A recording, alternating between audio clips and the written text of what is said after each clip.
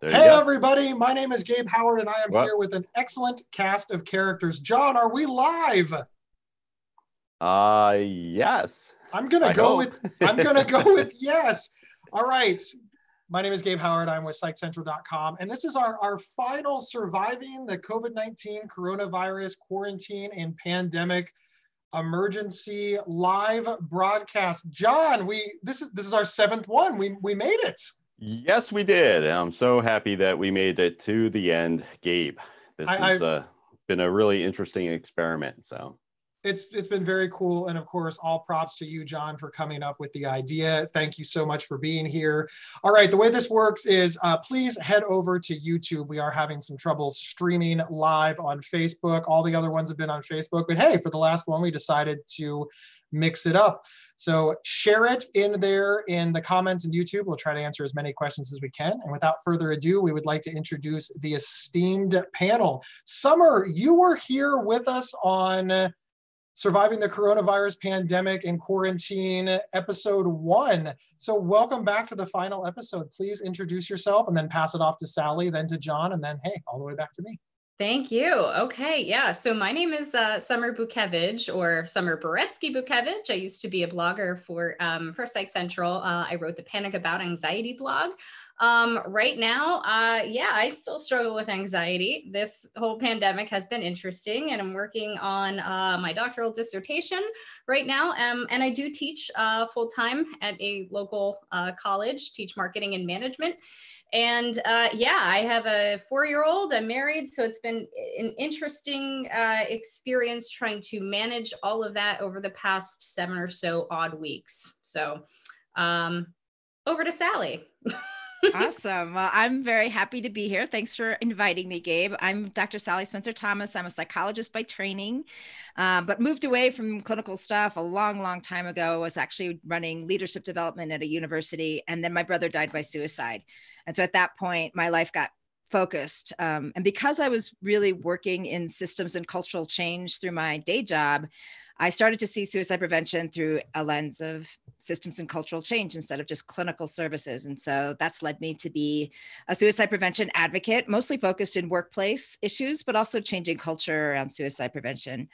Today, I'm calling in from a getaway cabin that our family fled to about 6 or 7 weeks ago, up in the mountains in Colorado in a little town called Grand Lake. We're a stone's throw from Rocky Mountain National Park. I'm here with my husband, my 21-year-old, 19-year-old, and 15-year-old sons, and a number of animals in this tiny little cabin. So it's been interesting, but also a lot of blessings. And so I'll turn it over to John. great. Thank you so much. I am John Grohall. I'm the founder and editor-in-chief of PsychCentral.com, the internet's go-to resource for mental health information and related topics about psychology, personality, parenting, relationships, you name it. Been doing this for 25 years now and looking forward to the next 25, but hopefully not while staying at home. Very cool. Thank you, John. My name is Gabe Howard. I'm the host of the Psych Central podcast and the show Not Crazy, both on the Psych Central podcast network. And I'm just really excited to be here. I live with bipolar and anxiety. I advocate in the patient space. And this is the 7th time I've done this. I have nothing new to share. I drink a lot of Diet Coke. I like pizza. And these are really cool people I'm with. All right, so here's how it works. Remember, in the comment section, please post any questions that you have, and we will answer as many as possible. But the first question that we always ask on these is, how is the quarantine personally affecting you, and how are you coping? Who would like to take it first? We'll go alphabetically. Sally. All right, sounds good. So I was one of those people that was like, is this really a thing? Is this really something I should be scared about? Or is it fear mongering the news? I did that for weeks. And then all of a sudden I was in Sedona with my husband for his birthday, and the world closed down overnight. it was really probably Italy that happened. And I remember after weeks and weeks and weeks of anticipation, like it was finally panic mode. And I went into mama bear mode. I was like, that's it. I am protecting my family and we're fleeing. And so overnight, we just packed up the cars and we drove up here. And, you know, now mapping our experience onto SAMHSA's phases of disaster curve, like we went from this anticipatory anxiety thing to fueled with adrenaline for several days, no sleeping. I look at my day timer, like I lost a week of just like, where are we? What's happening? Like I didn't work out. I wasn't sleeping, like just try to figure stuff out. And then we just settled in. And it's kind of been this long stretch of what does this mean? I'm a small business owner. And so there was lots of anxiety about pivoting a business when nobody has any money and everybody's super uncertain. There was lots of concerns about my children missing college and their friends. But in overall, the arc of these last couple of weeks have been much more about gratitude than fear. Part of that's been kind of an intentional practice, but part of it has been on most days, on a normal day, I would be on a plane somewhere, sleeping in a hotel, you know, running around like a chicken. And for the past, 7 weeks or so, I've been having dinner with my family, taking walks with the dog, looking outside at the beautiful nature that I'm surrounded by, and just kind of recalibrating some priorities. So today is the first day since we've been up here that we're starting to head back home and starting to resume some kind of whatever the new normal thing is. And so my oldest left this morning and, a little trepidation in my heart about him making good choices. But we're going to start to see what this next chapter is. So I would say overall, there's certainly been a lot of surges of anxiety through this. But for the most part, it's just for our little family, just kind of been settling into this weird and special time to be together, and some larger looming anxiety about what does this mean for our world. So I guess that's where I am today. Thank you so much, Sally. Summer? Remind me of the question again, Gabe. How am I coping? What's going on, right? How is the quarantine personally affecting you and how are you coping?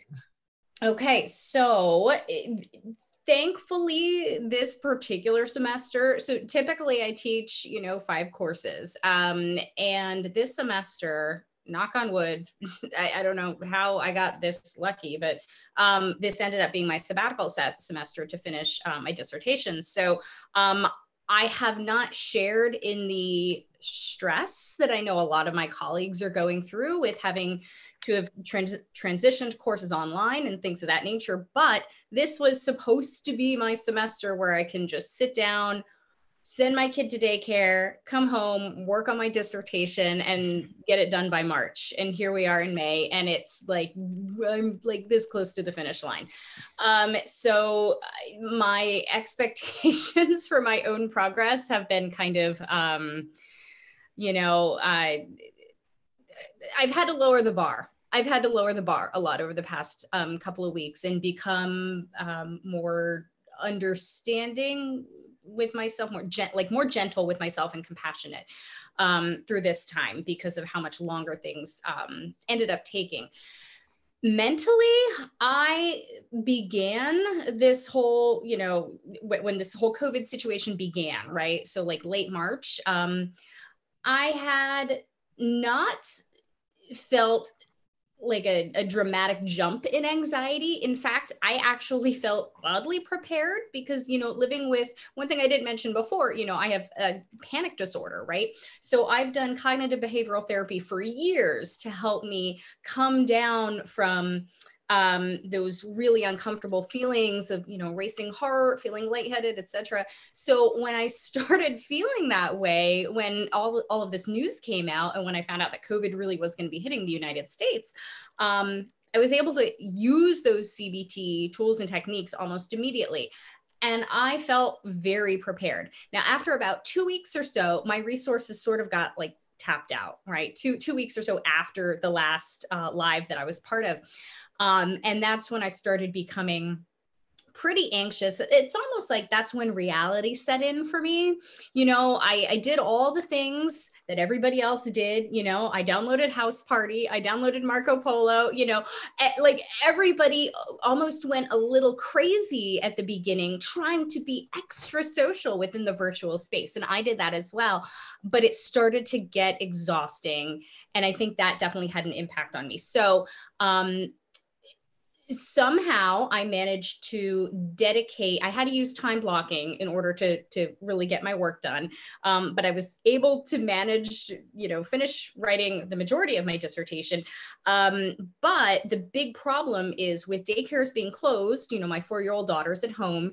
My husband was also at home working full time. His hours were cut a little bit. So we really had to do some, you know, negotiating within the household to see who was going to do what and when.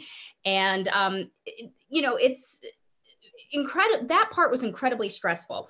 I am very fortunate, you know, that we're all healthy, you know, nothing major has gone wrong. But in my particular county, we're still seeing cases rising faster than expected. So that anxiety level is still, it's holding steady for me right now. And I don't want to talk forever, so I'm going to stop and I'm going to pass it off to John right now, I think. Right? Yeah. He's next. Okay. Yeah, John, you're up. Yep. I mean, it's been a long 7 weeks, right? I mean, this is not something that we thought would end quickly, but at the same time, you don't know how challenging it's going to be until you're in the middle of living with it, right? And so I can really relate to what Summer just said about, you know, the first couple of weeks, everything was cool, but as the weeks have dragged on, now it's becoming months. I definitely feel some of that anxiety and just a sense of not foreboding, but not sure when it's going to end. Like I'm like every other American, thinking like, oh, just because you say things are open doesn't mean I'm comfortable with going out and being a part of that. Our knowledge about the coronavirus itself is still at the beginning stages, and that's what's been so frustrating to so many people. People don't realize that science of this nature takes time, and it's easy to be patient for something in the abstract, but when it's impacting your life every day, and look, I'm super grateful and full of gratitude for the fact that, you know, we're all healthy, we're safe, we have access to food, because there are so many people who obviously haven't had that experience, and over obviously 70,000 Americans have died. So I feel like my sacrifice is very small, and I have to kind of keep that in perspective as the weeks do turn into months, because there are so many people whose sacrifice has been so much larger. The first responders, the doctors, the nurses, you know, all the people that support those people. It's just to think about the amazing amount of work and effort and dedication that they have to their job, even without the protective equipment that they needed early on. It's just, I try and keep that in mind. So I think that's where I am at week 7 of doing these things. Thank you, John. One of the things that I was surprised about is that I live with an anxiety disorder, and as I joked in the first one, all of my coping skills are now illegal.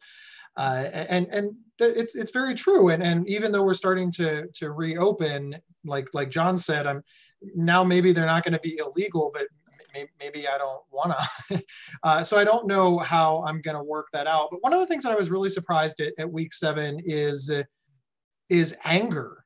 Anger popped up.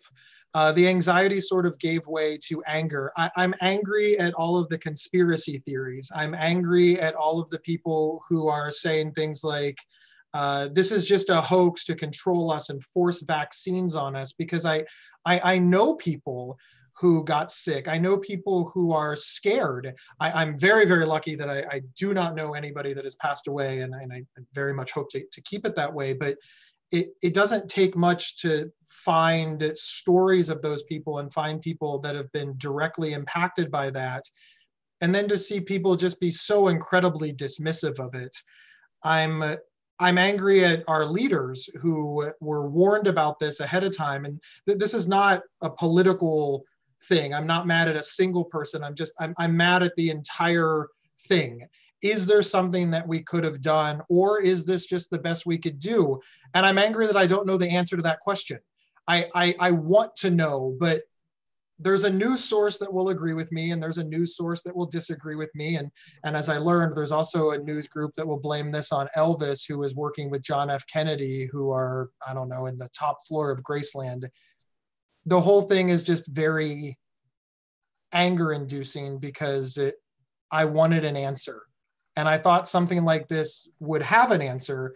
And the fact that it doesn't is disturbing to me. And I can't decide as of right now on week 7 how much of my anger is reasonable, should people be held accountable, and how much of my anger is, yeah, it's a global pandemic, you should rightfully be scared and angry. And that is where I am at today in week 7. Also, I just really want to go to a Mexican restaurant. I have no idea why. Well, I know going back to the SAMHSA phases thing. I mean, This is exactly where we should be right now. And you know, you have to go through the honeymoon and heroism phase. It's disillusionment, anger, and like hopelessness. And so we're exactly where we are supposed to be. And yeah, I feel that a little bit to the world, but I've also cut myself off from the news just as a coping strategy, but I have seen it in our house. So, you know, honeymoon phase at the beginning, we're playing board games and watching movies together. But now my kids are like, I want to go play with my friends and hang out with my girl and drive a car. And also in some of the business relationships I have, people's fuses are super short, you know, and like, where did that come from? Why are you yelling at me? What's going on here? And like, oh, it's week 7. Yeah, this is exactly where we're supposed to be. We're tired. We're just tired. Yeah, Sally, you brought up an interesting point that I want to discuss, and that's managing the media. And when I say media, I mean both you know, mainstream media, you know, CNN, Fox, MSNBC, you know, all of the typical cable news networks and local news, as well as social media. What's the answer to that? Because I know that some people have this knee-jerk reaction, I'm going to ignore the media, but I think that's dangerous, especially because you don't know what, like, the World Health Organization, rules change every day. Yeah. Mm-hmm. Right. What does the panel feel is the best way to manage the amount of news that we have available? I'll just jump in quick because I have a ritual about it, which is I read it. I read the curated summary by the New York Times. It's 10 minutes of my day. I feel like it's a trustworthy source. I get kind of what I need to know, and then I'm done. So I don't read it at night. I don't watch it and get all of that additional sensory stimulation. But I feel like I'm more or less on top of what I need to know just from that little bit of curated, highly credible news source. That's how I'm coping. Thank you, Sally. Summer, John? Okay, so I'm not where I ought to or where I want to be with news consumption. Especially recently, I have been doing way too much reading of the news in the evening, responding to Facebook comments and discussions about COVID. So I'm not where I want to be. But that being said, one of the things that I think that I am doing well with is I'm trying to focus more so on the data, right? Like, I like looking at the numbers. I like doing my daily update. How many cases in Pennsylvania? How many in my county? How many worldwide? You know, who's going up, who's going down, etc. How are the rules changing, right? Because I feel like that gives me a sense of certainty, maybe not certainty, but at least reduces my uncertainty, right? Once I get into, here's one of the biggest like mental health struggles for me right now.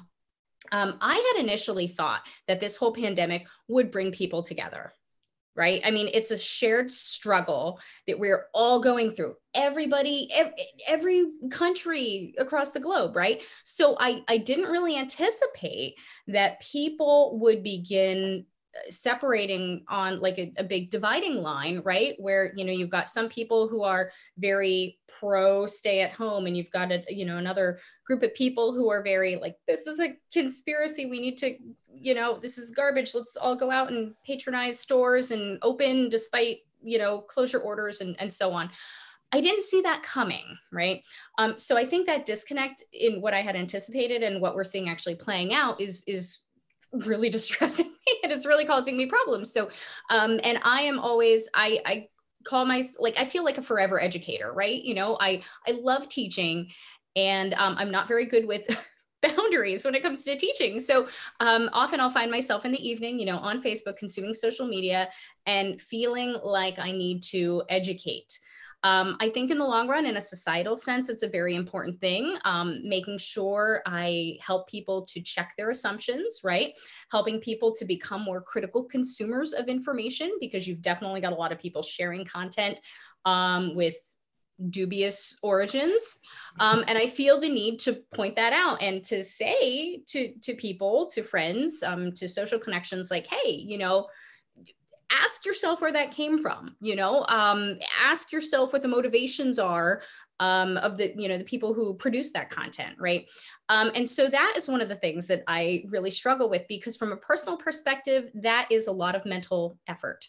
It's draining. But I think in a societal sense, it's really important, because I really do think that we need to have greater media literacy in this country, or else we're all going to revert into our own little ideological bubble, right?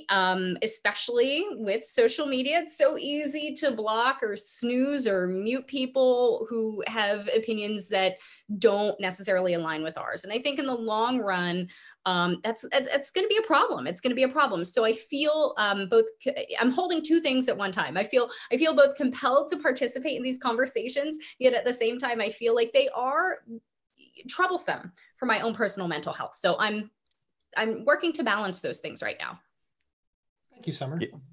Yeah, I think that's super important to the note about self-care and what happens when you engage too much in these conversations on social media, on Twitter, on Facebook, on Instagram, that it can really take a dent out of your own mental health when trying to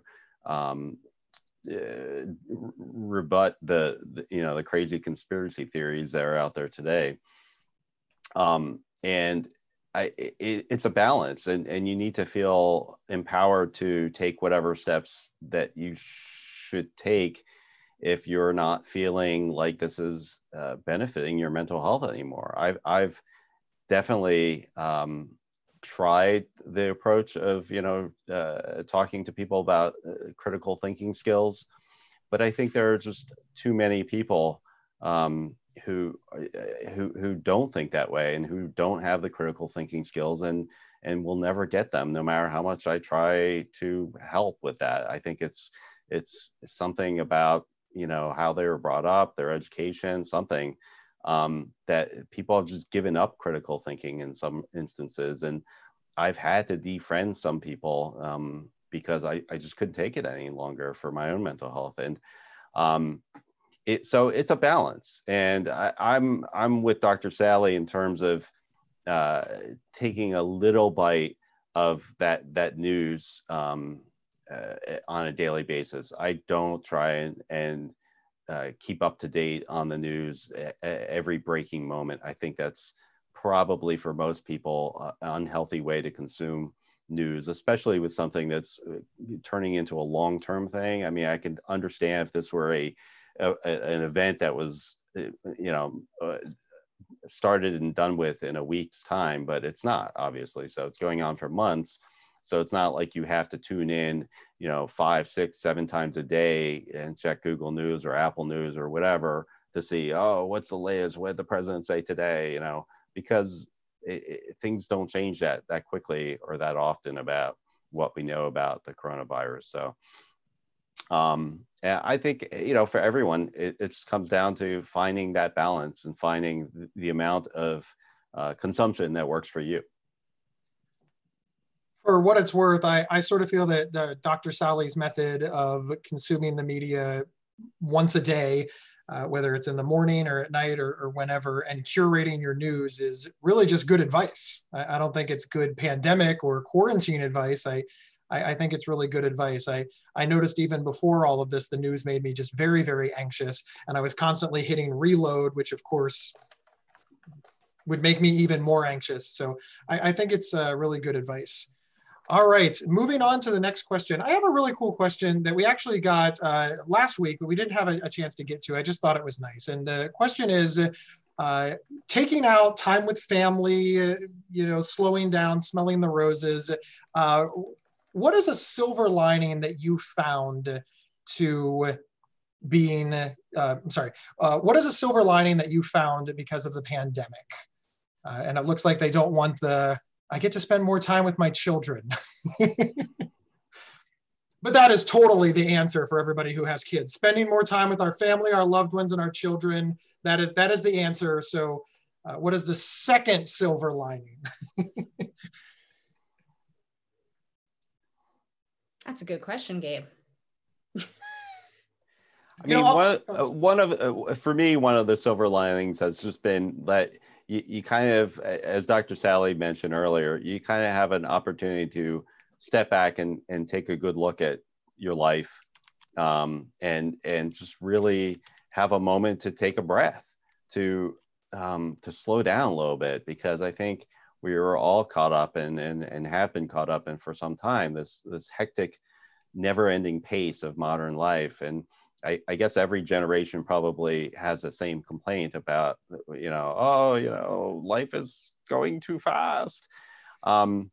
But in some instances, I don't know that previous generations have had this always on access to a never-ending supply of stuff coming through your smartphone that is desiring of your attention, right? So I think the pandemic has given me an opportunity to sort of take a step back, reevaluate some decisions about my life, and engage in more thoughtful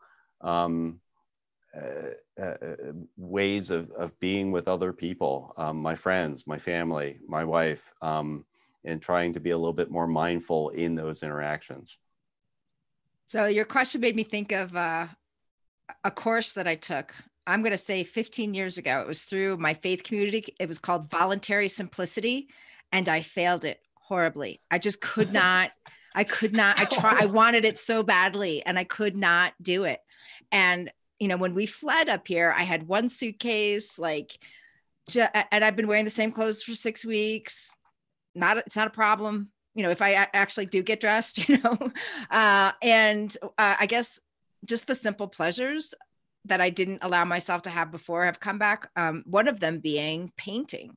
So when I was a college student, I was a studio art psychology double major, and I just chose a path that took me away from the arts. But I've always had this longing to do my art again. And I have done, 8 paintings since I've been up here, and just kind of connecting with these parts of myself that I was just too busy, so busy, so important, doing busy things that I abandoned those things. And so that's definitely been a silver lining, is just the forced, I can't say it's voluntary, but the forced simplicity. I thought I might be bored. I thought I might be lonely. I'm not. It's very renewing. This part of it is renewing. I have to say that my experience is very different, I think, from right, because you have small children. Right. Yeah. And it's having a daughter and working on a dissertation. I have had a reduction in the amount of free time that I've had. So with that being said, trying to find a silver lining is, I can't find it in large swaths of free time, because I don't have that. But one thing that I have noticed myself thinking about a little bit more consciously is consumerism, and I'm not having to get dressed every day. I try to, but I don't have to, right? So, I open my closet and I look at everything I have, and I'm like, God, what do I really need? What do I not need? What can I do without, right? So I've been doing, a little bit of mental work with that. The little free time that I've had, we are trying to organize and clean things a little bit. And I realize, there is so much in life, so many physical possessions that I really don't need to have. Right. So I'm seeing that lesson come up again and again. Every time I consider ordering something from Amazon or whatnot, I ask myself, well, I'm going to have to decon this when it when the UPS driver drops it off on the porch, I'm going to sanitize the package, take it out. Is it really worth it? Do I need these tangible things, or can I make do with something I already have? Oddly, maybe not oddly, but our local recycling centers have shut down, I think, because the employees are considered non-essential workers. So we have no good way to recycle right now. So just kind of seeing all of the stuff pile up, we're trying to keep it in our garage so that when recycling does open, we can still be, responsible and not just throw things away. But it's really making me think about all of the unnecessary stuff that comes into our life in a physical sense that we have to do away with. And so I'm trying to at least do some mental calculus on how to proceed once all of this ends, because I think it is going to some degree change my consumption pattern. Thank you, Summer. A long time ago, Summer was in charge of a whole bunch of stuff at Psych Central. And this was before I started partnering with Psych Central to do the podcast and blogging. And so Summer and I never actually worked for Psych Central at the same time. When I came and I took over the YouTube page and started doing stuff, Summer had all kinds of videos about anxiety, and she had a TED Talk, and it was really cool. And I watched them and I thought, hey, she gets it. And she was just some nebulous figure out on the internet that I thought, I don't know where she went. I just thought that she disappeared. And then during this pandemic, John came up with this idea. And for the very first episode, he said, hey, I'll reach out to Summer. And I was like, oh, I don't know her. I've never heard of this person. And then I was like, she looks familiar. And you were like, oh, wait a minute. Yeah. Now, you did have a different last name. Like, in my defense, I wasn't a complete idiot.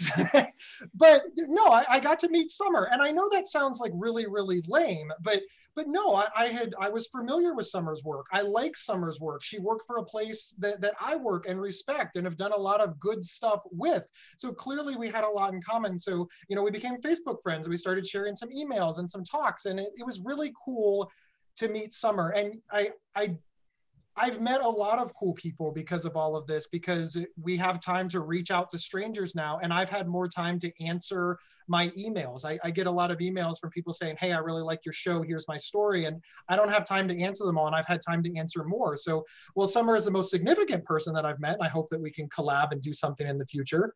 Stay tuned. There's been other people that I've been able to connect with that I wouldn't have had time to connect with. And I think that just has an extreme amount of value. And I'm glad. And Summer, it was very cool meeting you. Thank you. Thank you very much, Gabe. I greatly appreciate it. It's very good to meet you as well. Yes. All right. We have a question from the audience. What is your advice for dealing with close family members that do not take the situation as seriously as you do, like refusing to believe that masks are helpful, etc.? Panel? So I don't know if this would be helpful or not, but it kind of struck me. The meme about peeing. Have you all seen the meme about peeing? I did. Yeah. I would just say, just consider this. That's all. So yeah, if you're both naked and somebody pees on you, you're going to get wet. If you have pants on and somebody pees on you, it's going to help. If they have pants on and you have pants on, they're just going to wet themselves. It's going to be much better for everybody. Yeah, whoever came up with that, great idea, because it illustrates this concept in such a simple and intuitive manner. With humor. So it's a little easier to take. Absolutely. So important. And in a nutshell, it explains why everybody should be wearing masks, at least for a time. It's not like we're asking people to wear masks and a bodysuit of armor for the next 5 years of your life, right? You're asking to wear a little, face covering for a few months over your face if you go out in public. So in the grand scheme of things, also putting it into context, like there are people who are, putting in 48-hour shifts at hospitals trying to save people's lives, and you're complaining about a little piece of, cloth over your face, or you don't think this is real, and yet 70,000 plus Americans have died. So at some point, it might help to offer some of that information, but you also have to realize that you can't necessarily change other people's minds if their minds are set for whatever reason. You could explore that and see if these are strongly held beliefs or not. But at the end of the day, if they're going to have that differing point of view, you have to find other ways of dealing with the situation and dealing with your fears and anxiety about the fact that they're not taking it seriously. So I think, and you know, this probably isn't true of everybody who's saying, no, I'm not going to wear a mask. I suspect, this is just kind of my opinion here, but I suspect there's probably a lot of people who are anxious about it for several different reasons. The primary reason that I've heard from people, particularly on social media, is I can't wear a mask because it makes me feel like I can't breathe and it makes me anxious. I'm like, oh, okay, that's my area of lived experience specialty. I know anxiety and I know it very well.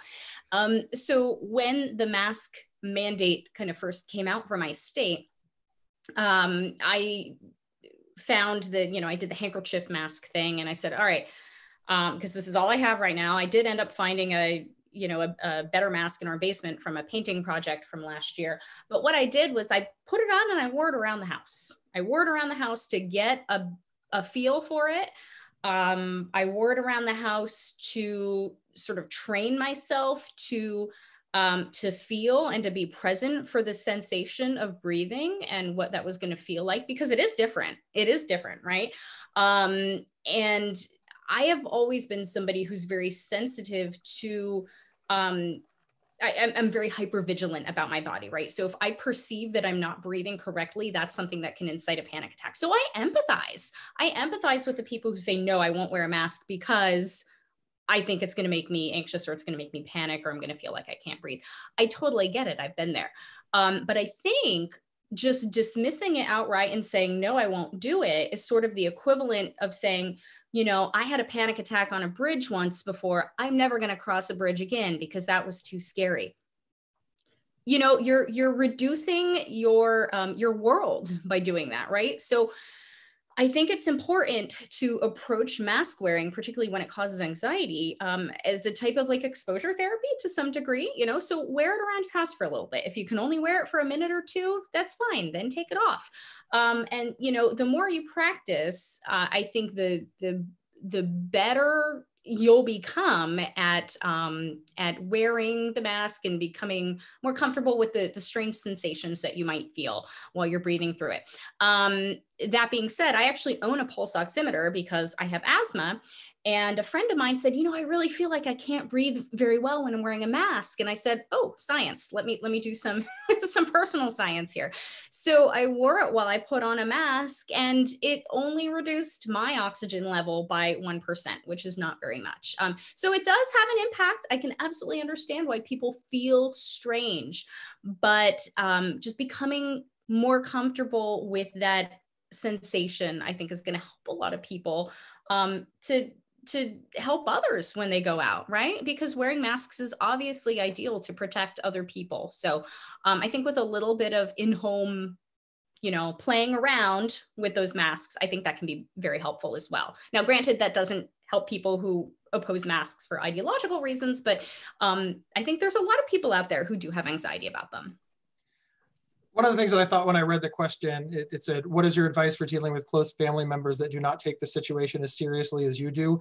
If you take out the situation and you put in bipolar disorder or schizophrenia or mental health crisis or mental health issue, you get probably the number one question that I'm asked, which is, how do I get my loved one to take their symptoms seriously or get treatment?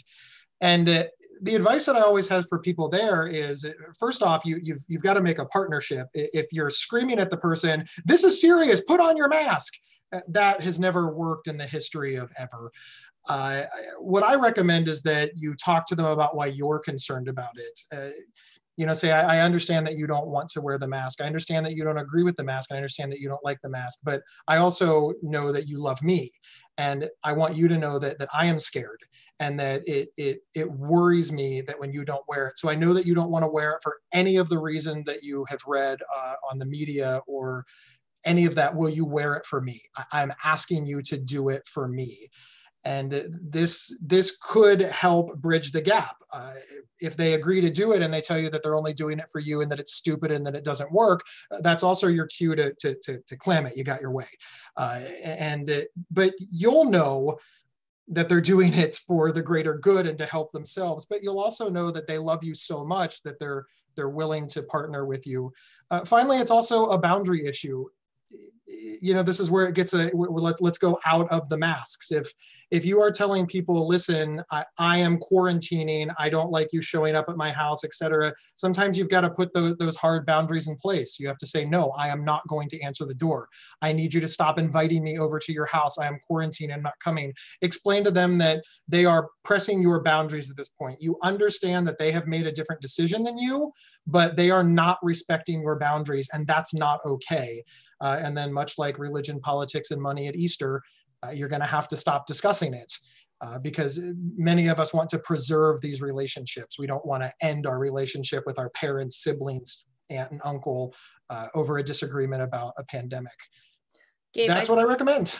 I think I just want to point out that I find a lot of value in what you recommended. And what I'm seeing here is that it sounds like you're telling people to, you're trying to bring people in from the abstract and get them down to this concrete level, right? So it kind of reminds me of how we all, you know, if some nameless, faceless driver cuts us off in traffic, right? We're going to be really quick to say some bad words. We're going to, you know, but then if they get out of the car and, you know, come and approach us and, you know, we change, right? We change when an abstract situation turns into something that's more concrete. And I think we're more likely to take things seriously, to watch what we say, and to generally just be better human beings. So yeah, and I was thinking the same thing, Summer, because you know, I think when we battle some of these invisible abstract ideas that people have about mental health conditions, what gets us through is the science and the stories. And so I was just reflecting on my own experience through this, that the two things that were turning points for me was one, watching the data from Italy,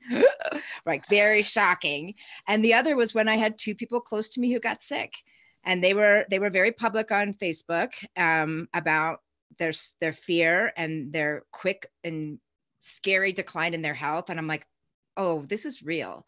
But it took a story, a face, someone I cared about, for me to really, and the soaring data in Italy, but for me to really understand how serious this was. So I guess that would be the other suggestion, is if there's a story that they could relate to, somebody like them, if not somebody they know, who could say, no, this isn't a, you know, like, I can't breathe. Because all of them had the same thing. Like, I couldn't get from my bed to the bathroom. I'm like, oh my gosh, you were a fully functioning athlete a week ago. Like, this isn't just, you know, abstract people. Like, this is hitting a very healthy person very quickly. And anyway, so that was what was helpful. Sally, I agree. I want to add on, you know, a lot of people, when this all started, they thought it was only old people or people who are immunosuppressed. And I saw a lot of people saying, you know, old people and people who are immunosuppressed can hear you when you say that.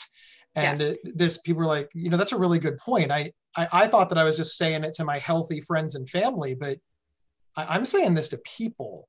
I don't know if it changed anybody's mind, but I was one of the people saying it. And I really thought, oh, wow, I just said that about my grandma. Mm-hmm. That was a big moment. We are nearing the end of our time. What we like to do at the end is give everybody a couple of minutes to sort of share their final thoughts. And this will be the final thought of the series. So we need you to dig deep. What are your takeaway points, everyone, about surviving the pandemic, the quarantine, and moving forward over the next weeks and months? Sally, do you want to go first? Sure. Viktor Frankl. That's what I've been thinking about, right? So how do we make meaning out of this? And how do we find ways to help others? Because when we do that, we'll survive and thrive it. You know, the trauma of this makes us hunker down. Like I said, mama bear, self-protect, hoard toilet paper, get off my lawn. And we're going to get through this if we look up. And if we look up and find people who need help, people who need connection, people who need masks, people who need food. How can we help? And what are even ways when we're at home that we can be of service to the common good? Thank you, Sally. Summer or John, who wants to go first?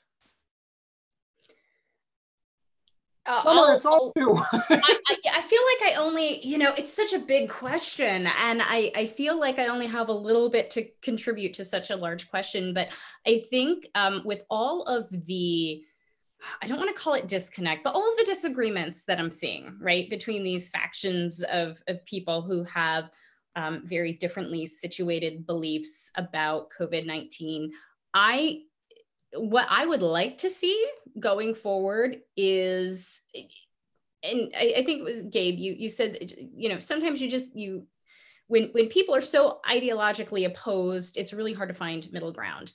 But I really think that finding middle ground, finding shared meaning, finding ways to move forward and find those little areas of agreement are really important in repairing what has been lost socially, right? And that seems to be more of my concern right now than, recovering from the medical aspects of coronavirus. I mean, obviously, like, that's incredibly important too, and I'm sure people who work in medical profession can speak to that more, but, my main focus is on the social aspect. I don't want to move forward and go back into the classroom in the fall, if we have in-person classes, and have trouble with class discussions, about this subject, because people are just on polar opposite sides still. I want to see more conversation between people. I want to see, more questioning of how we know what we know. And I think just repairing a lot of those social connections and increased media literacy as we move forward. Those are just some of the things that, I want to see as a positive outcome of this. Yeah, so valuable. Some of those things that you just mentioned. It would be so much helpful if citizens were, better educated, more informed, understood more clearly what differentiates a legitimate news source from a fake news source. I'd like to think, a few years from now, we'll be able to look back on this time and say, hey, we as Americans, we pulled together and we got through it.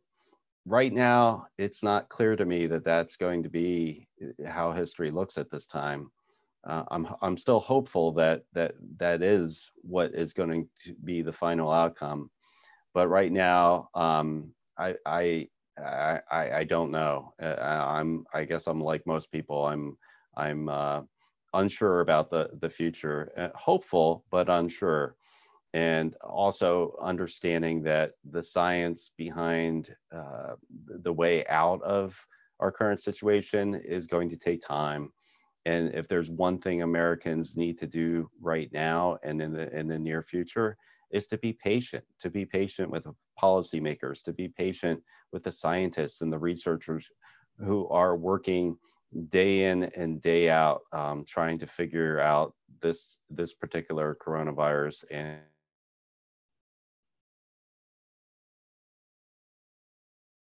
No. Did we lose John? I think we did. Oh. No. He's going to pop back up any second, and we're just interrupting him. Reopen the economy. There he is.